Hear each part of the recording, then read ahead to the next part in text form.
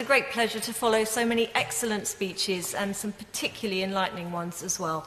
And also I'd like to thank the members for Havant and Hove for bringing this debate to the House today.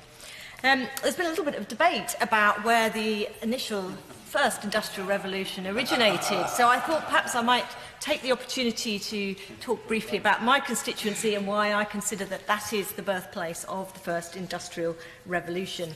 Never one to miss an opportunity to talk about Telford. In fact, in Coalbrookdale, in my constituency, where the father of the first industrial revolution, the ironmaster Abraham Darby, developed the first blast furnace in 1709, using coke as his fuel, and it is still there today, forming a key part of the Iron Bridge Gorge Industrial Heritage Museum.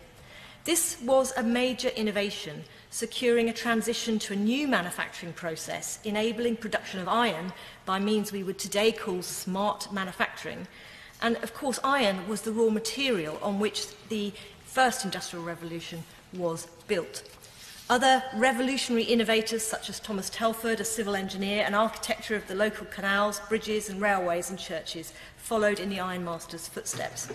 And today, Telford is a symbol of innovation and change, of energy and optimism, and is once again undergoing a revolution, once again leading the way with cutting-edge technology and advanced manufacturing.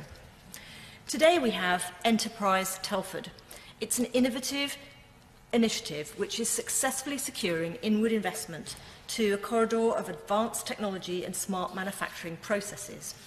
At the heart of Enterprise Telford is T54. It's a flagship site situated on the M54, just 12 miles from Jaguar Land Rover in the West Midlands. This site is successfully securing inward international investment. The Canadian-owned giant Magna Cosma very recently confirmed it would be investing in high-tech car parts plant, creating 300 new jobs. And the Swedish-owned Filtermist opened its brand new global HQ on the same site recently. Now, the value of the fourth industrial revolution to Telford's economy cannot be overstated. It's bringing high-skilled jobs, renewed optimism, record levels of employment, and all to an area that has never had it easy. The last blast furnaces blew out in the 1960s, the last of the mines were closed in the 1970s, and then Telford was hit hard by the recession in the 80s and 90s and became an unemployment black spot. And once again, it suffered in the recession of 2008-09. Telford has a proven ability to adapt, innovate and evolve.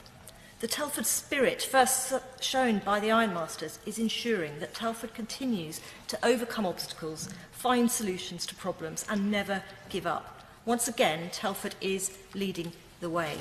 And while I'm on my feet, I would like to pay tribute to the very excellent work of council officers at Telford and Wrekin Council and to the work of the Marches Local Enterprise Partnership, who have worked so very hard to make this possible.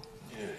They are currently in the process of submitting a very fine growth fund bid to DCLG and to further improve Telford's ability to take advantage of the fourth industrial revolution through the Enterprise Telford initiative.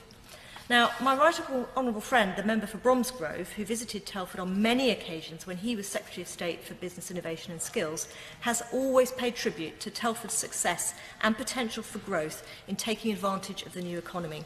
And he also very kindly told this House in June that he will work with me in every way to secure Telford's bright future. I mention this now, as in his new role at DCLG, he will be considering the bids for growth fund money, and I will be reminding him of the fantastic work being done in Telford, and particularly the merits of the Enterprise Telford bid. Madam Deputy Speaker, revolution is all about new opportunity, the opportunity to press a reset button and start all over again.